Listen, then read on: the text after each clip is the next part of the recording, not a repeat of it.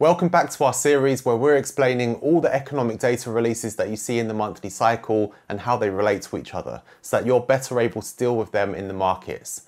This time we're going to take a look at another release for the manufacturing sector, which is factory orders. And once again, we'll be taking a look at the US release, but the same principles largely apply for other economies as well. And I would recommend watching our video on durable goods orders first, as that's also part of this release, and you'll see that video linked up here. So factory orders measures the total value of orders from domestic factories, those located within the US, and the release comes about a week after the durable goods orders data, and because of that, it doesn't really have the same impact in the markets. That's because durable goods are the juiciest part of the release, and that data usually would have already been priced in before factory orders are released. However, it's still important for fundamental analysis and for understanding the economy. So the release contains the revisions for durable goods and also includes non-durables for a more complete picture of manufacturing activity in the US.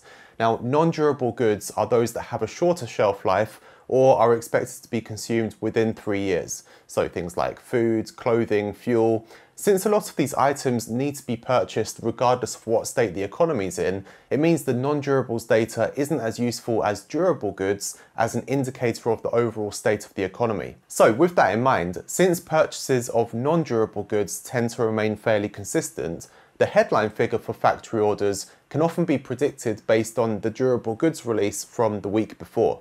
So durable goods makes up about 45% of the release. Now, just like we discussed in the video about durable goods orders, it's common to exclude transportation and defense from the factory orders data, since they tend to distort the numbers when big orders are suddenly placed.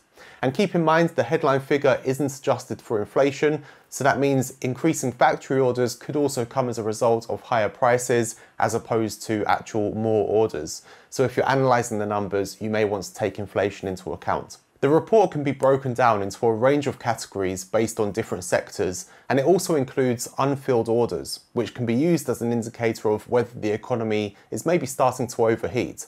So typically, if the economy is growing, the unfilled orders should remain relatively low as there's enough production capacity for the demand.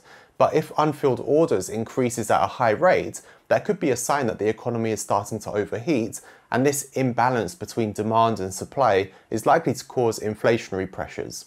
And on the other hand, if we have falling unfilled orders, that could indicate a slowing economy as businesses and consumers are spending less, which is leading to lower factory output. So, as a result of this, the Federal Reserve will be watching for any imbalances in supply and demand.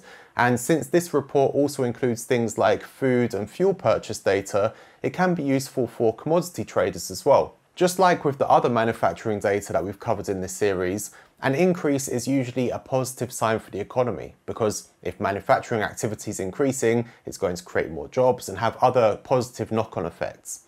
However, as I mentioned before, factory orders have already been overshadowed by the durable goods orders data that comes out before, so it's more the details that matter for this report rather than the impact that it's going to have on the market. Now, if you want to know about the rest of the economic data releases, including the other manufacturing data, check out the playlist that's on screen, and don't forget to subscribe to the channel so you don't miss the next episodes. Thanks for watching.